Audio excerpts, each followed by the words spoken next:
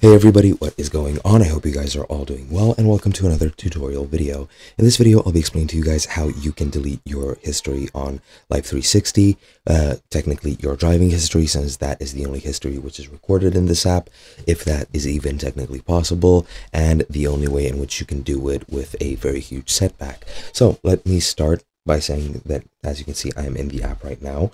I am in the map view and I set my home somewhere here near Lansing, near Kansas, just as an example, and I just set up my account. It is pretty much empty. As you can see, I don't have anything set up. My driving is, as you can see, empty since I have not driven with this app, and it is pretty bare bones so far. Now, when you drive, you can set up the app to automatically detect when you are driving and add that to your history, and that history will be recorded here in this screen. Now, when it comes to deleting this history, sadly, there is no button to do this, and you cannot do this through the actual application. There is no local way to delete that data, since that data is saved in pretty much the whole point of the application itself.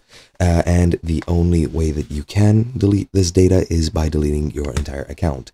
Unless you delete your entire account, you will not be able to delete that data, and if you delete your account, all the data will be gone. There is a small bit of data that the actual creators of the app will need to save for themselves.